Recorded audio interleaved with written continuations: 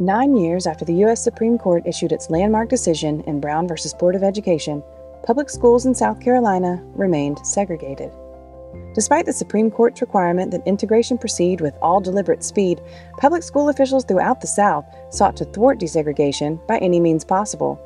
So the parents of Millicent F. Brown and 12 other students petitioned the U.S. District Court to require Charleston School District No. 20 to let them attend a school other than the one to which they had been assigned. The school district sought to convince the court that the African American families had voluntarily chosen racially segregated schools since they had initially enrolled their children in assigned schools.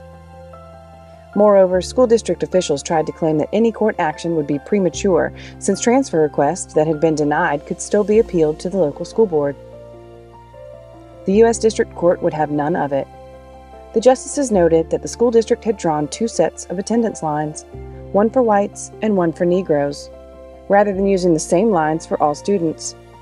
Moreover, they said that consistently denying transfer applications amounts to involuntary segregation, and that the rules and regulations of the board are inadequate, since they fail to establish a right of choice to a child or his parents at the time of enrollment.